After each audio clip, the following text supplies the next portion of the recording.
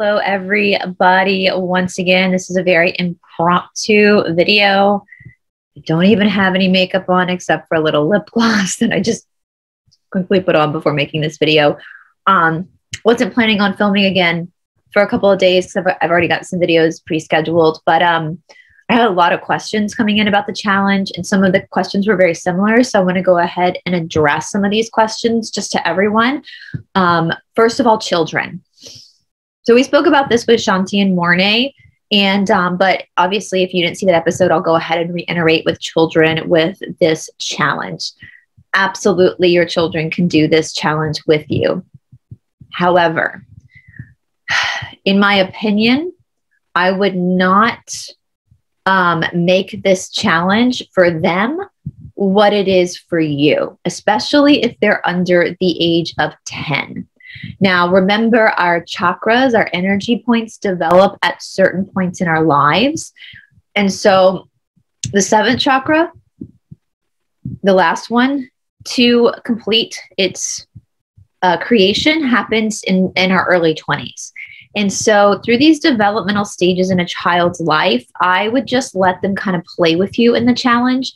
Chanti and Morne obviously work with children. And so if you want your child to specifically be involved in a program that's like this challenge, but geared towards children, I would definitely look into their Sun Kids program. And I will link Aquarius Rising Africa's channel in the description box below, so you can click over there to get more information on their Sun Kids program, where they are specifically trained to work with children through this process of shadow work. Because with kids, it's not going to be, you're not going to go as deep with children as you are as an adult, because children don't have they have the intuition, but they don't have the intellectual understanding that you do. And so some of the topics, especially later on in the challenge, we're going to be talking about betrayal. We're going to be talking about our own childhood wounds, all those kinds of things.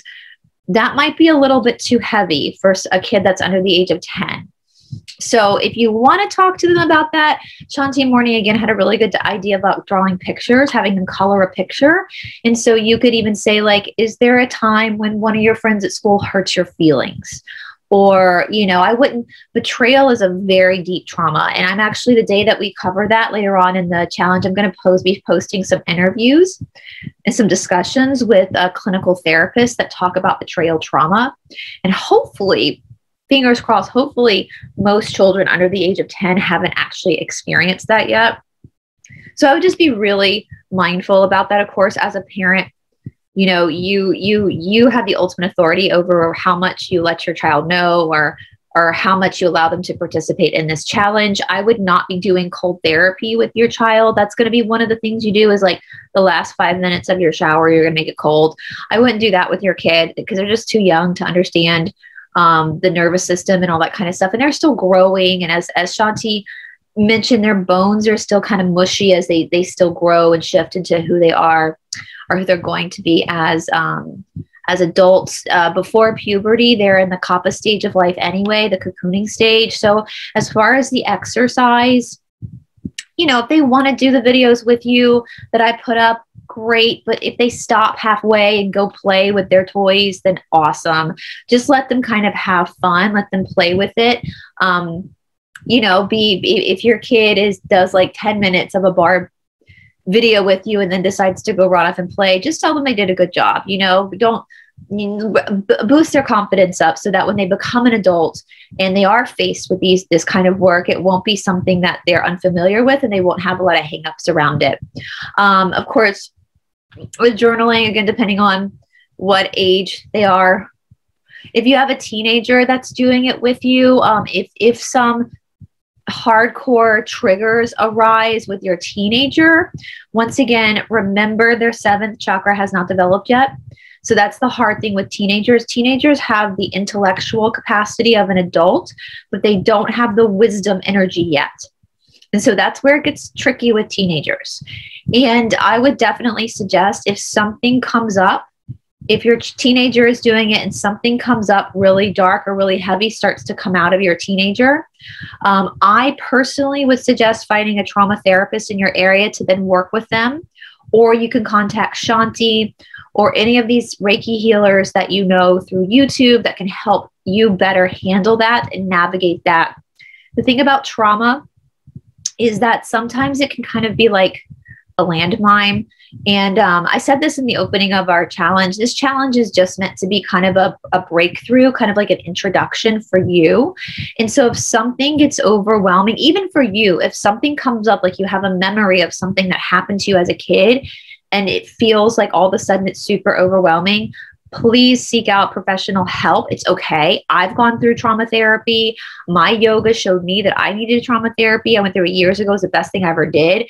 So sometimes these exercises, they're not going to like give you the answers. They're going to kind of show you where the work needs to be done. And so if something becomes really overwhelming for you or for your child, please seek out a professional, either with Reiki or trauma therapy. I know people have mixed views about therapists, but I'm telling you, there are some good ones out there. But it's totally up to you. That's your power to figure out what your next step is if something like that does come out of you or out of your child. The next thing I wanted to again reiterate, a lot of people have written saying, I don't know if I get all the exercising in. It's okay if you have to like modify some of the days. This is just a template. It's not mandatory that you do everything exactly right. This is called a challenge for that reason, to kind of challenge you to see what you can learn about yourself. And for me, I know what exercise modalities work for me. And so that's why for me personally, I'm yoga and bar. That's pretty much all I do is yoga and bar, because I know what works best for my body. It's what works best for my joints and for my emotional state. But for you, your best modality might be kickboxing. And you don't know that yet. And so that's why in this challenge, every day I have different exercises and different selections. So some days you're going to get to pick which one you do. And it's for you to figure out what works best for you. Just as there's not one diet that works with everyone, it's going to be the same with exercise. Not one exercise is going to have the same reaction to every single person. And with that being said, the exercise modality might change over time as well. Like this month, kickboxing might not be good for you this month, but in a couple months, if you go back and try it again, maybe then your body will be ready for it. There's no idea. Just attempting to do this challenge is you doing the challenge, right? You're not being graded. You can't, the only way you can fail this challenge is if you just completely quit altogether, right? What if one day you only get the 64 ounces of water in? Okay, then you got the 64 ounces of water in. Perfect, awesome, you did that. So if a day goes by and you didn't hit everything on the list, okay, who cares? You did something, and something is better than nothing. I've heard running coaches say, people complain like, I'm the slowest runner in the group. Well, you're a hell of a lot faster than the person who's laying on the sofa right now. Right? So don't ever think that there has to be perfection in anything like this. That's the sports world coming out. That's the ego coming out. I don't care if you only make it through 10 minutes of the exercise portion every day, as long as you're doing something to get to know yourself. And I am aware that there are people of all fitness levels doing this challenge. And so that's why on some days I'll have like either 45-minute kickboxing or 20-minute beginner yoga, and you get to pick which one works for you. With that being said, some people have asked me that they already have an exercise plan that they've been working with for a while. Awesome, great. Stick to what you're doing. Just replace what I have on the challenge with your exercise modality, right? So then the journaling portion, you can just, X out all the questions about that particular exercise, and you can answer the questions about like what emotions are coming up. Maybe for some of you, if you've let's use the example, let's say you've been runners for a really long time and you've just been doing the running just for your physical health, which is a great reason to do exercises for your physical health, but maybe you never put two and two together that your running is actually meditative, or that the running is actually presenting you with emotions. So maybe that's what this challenge is going to be good for you, that you can replace all the other exercise programs, keep your exercise program, and then look at it differently. Look at it in a different perspective. When you're doing, say you are a runner, and so now you're starting to think about it differently because the challenge is giving you that opportunity. So when you're doing your 3-mile run, maybe you can bring your focus into your body and be like, okay, how is the energy moving through my body? Is energy coming out of my hands when I run? When I do this with my arms, is this instinctual? What's happening with my heart chakra? Is there energy coming through my hands, through my shoes, through my feet? Yeah. So even if you are doing an exercise modality and you got to replace it with the ones that I have because that's what you've been doing, then you just journal differently about what you've been doing. Okay. Does that make sense? Everything always makes sense in my mind. I don't know if it makes sense in other people's minds. Same with, I had someone ask about water aerobics. Yes, of course. If you've been doing water aerobics because it's better for your joints, keep up with the water aerobics and then just start to journal about your experience with the water aerobics. How are your joints? Can you actually go into your body while you're in the exercise and feel how your joints are moving through the water? Ask your body while you're doing the water aerobics, what do you want me to know about this experience? What are you trying to tell me about this experience? Does that make sense?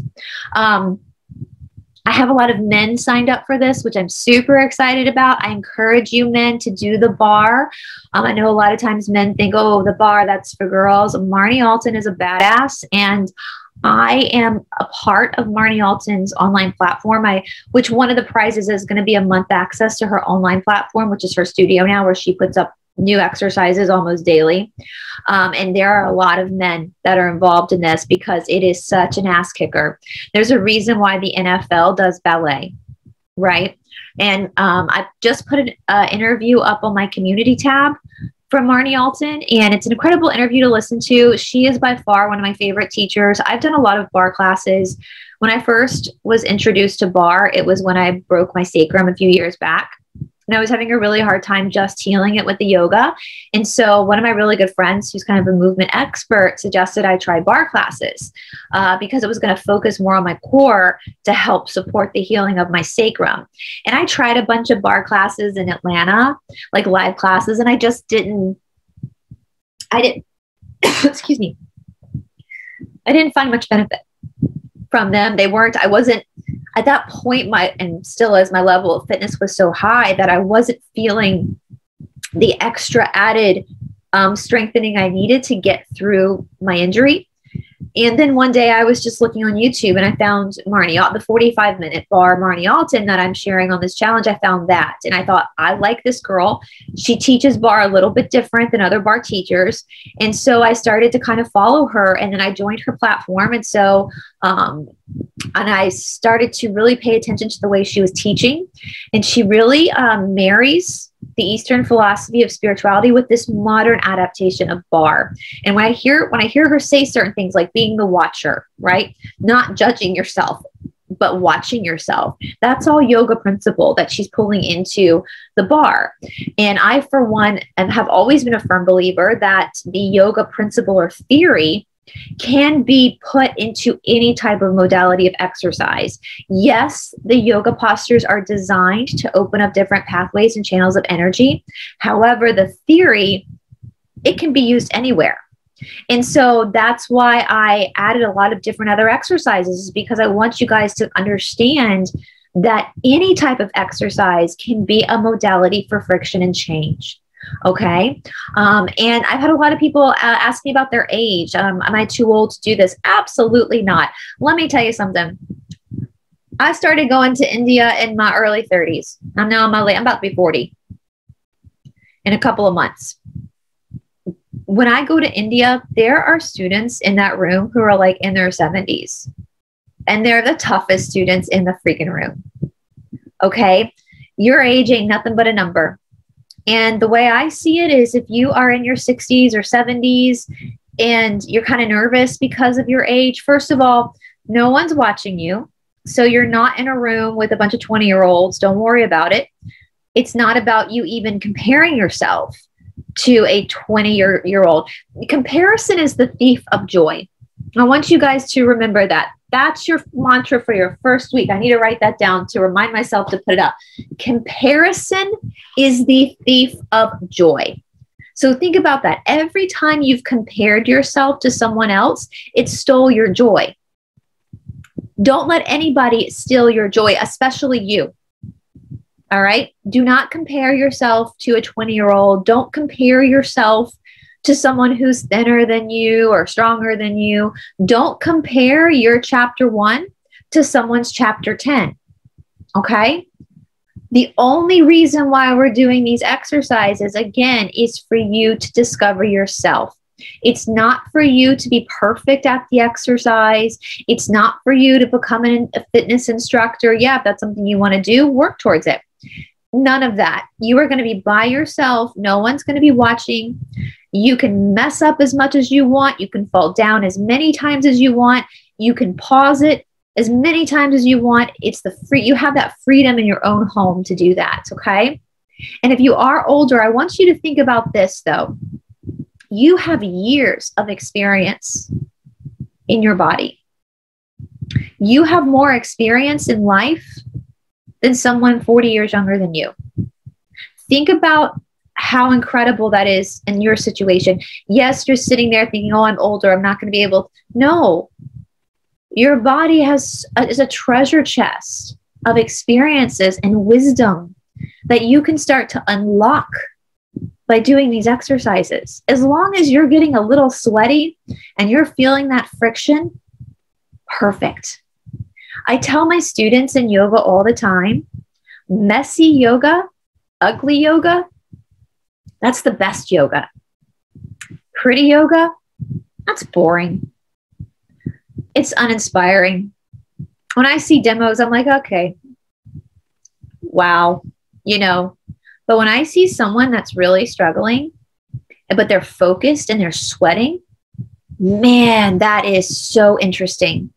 That's the best kind. So I want you to think about that.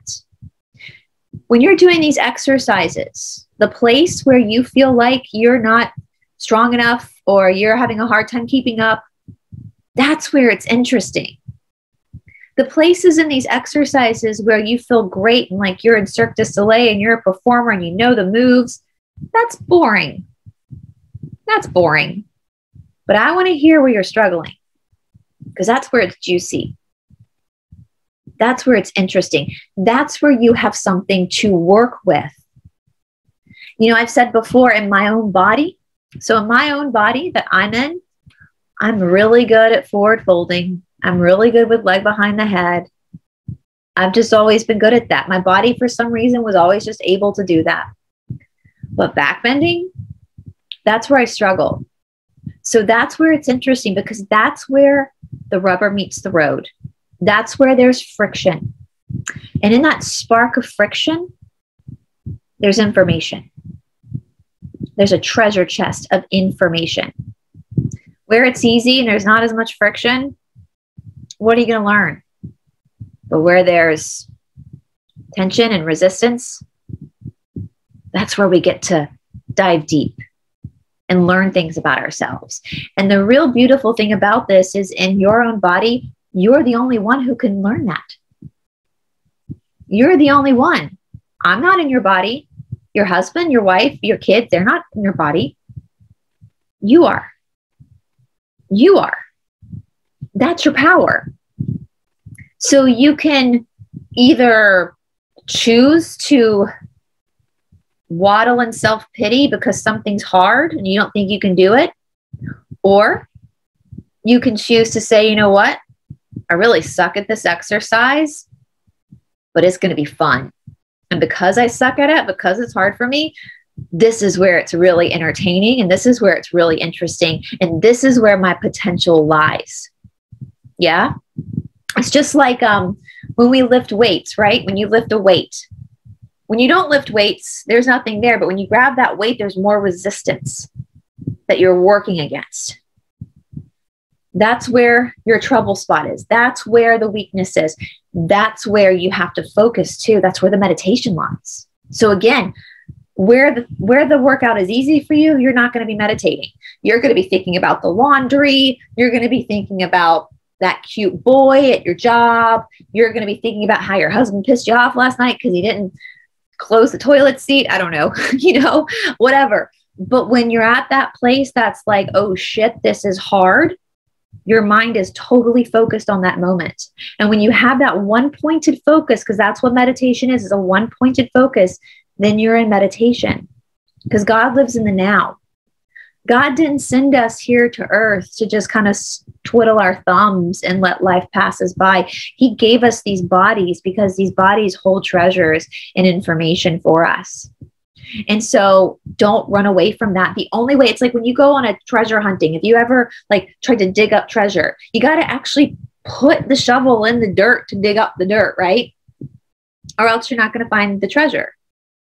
Same with your body. If you don't do anything, if you don't create friction, you're never going to know what you're made of. You're never going to find that friction. And even with the muscles alone, like even health wise, when you sweat, when the muscles are burning, you're feeding your muscles at that point. That's your muscles being fed. I'm going to encourage you guys. I know that some of you guys are going to get really sore during this. I've been sore for 16 years. I'm sore today. I was sore yesterday. I was sore the day before. And when you first start working with soreness, it's going to feel very emotional. But don't stop. Don't not exercise because you're sore. Days when I'm super sore is usually when I have the best exercise, because you're sore because your muscles are rebuilding themselves, right? So that's what's happening in exercise is you're ripping your muscles apart and then they're having to rebuild themselves. And when they rebuild themselves, they build stronger. So if you're sore from the day before and you get back on that yoga mat or back on that kickboxing and you go at it again, you're flushing, you continue to flush out that, yeah? So I hope that makes sense. Don't be afraid of soreness. Don't be afraid of discomfort, any of that. Don't be afraid of your age. Don't be afraid of your limitations, because your limitations aren't limitations. Marnie Alton says this all the time. Obstacles aren't obstacles. They're just puzzles. They're just puzzles being presented to you. They aren't obstacles. They're puzzles. Yeah? Let me see what else. I'm trying to think if there were any other questions somebody had. I'm sure I'm probably missing something. Oil bathing. I know I've gotten some questions about that. It's not an actual bath. It's a shower. But when you get to the Friday night oil bathing, I have it written out, but I also have a link to a video where I go into detail about oil bathing. That's really good for soreness and for removing the inflammation and heat. Yeah. And if you guys have any more questions that I left out, just ask me down in the comment section below. We are literally almost at 300 people right now doing this challenge. Somebody put, let's get to 500. If you guys can just spread the word and we get us to 500, that would be unbelievable. So yeah, I mean, I know whoever's supposed to do it will do it, because that's how divinity works. And by just you doing this and taking on your own demons, your vibration is going to change so much. And I want to explain that again. We got to descend before we can ascend. So it might not feel like it. Some of these days when your emotions are raw, it might not feel like you're actually changing your vibration, but you are. We call it the dark night of the soul or the ego death. Those days where you're really feeling in the pits of darkness and you're emotional and the world feels heavy. That's when things are shifting. Don't give up. Okay. All right, you guys, I'm so excited. I can't wait to see how this goes. Anyway, I love you all and I'll talk to you soon. Bye, guys.